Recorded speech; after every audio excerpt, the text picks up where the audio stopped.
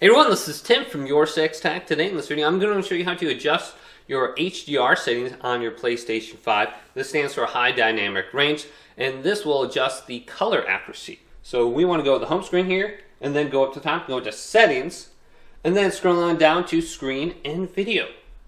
Then under Video, Output, let's go to the right and scroll on down, and then we can go to where it says HDR. Adjust HDR right here, and select this. Then, using the D-pad, we want to go up or down. If we go up, it'll make it brighter. And we want to adjust this until we can barely see the symbol in the middle of the screen. So I'm going to go ahead and make this darker. You should be able to see that now. And I can barely see it just about right there.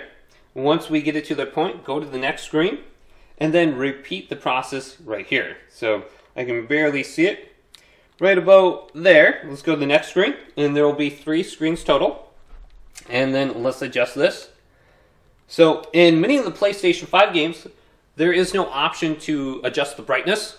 We have to do this on the console level by adjusting the HDR. So this can affect how your shadows look or the dark or bright areas in your specific games. So once you set it up, you can go back to the game now and start up and see if that made a difference in the darker areas or maybe the lighter areas. But hopefully this video did indeed help you out. If it did, leave it a big thumbs up and subscribe to my channel down below for more tech videos coming up next on YourSixTech.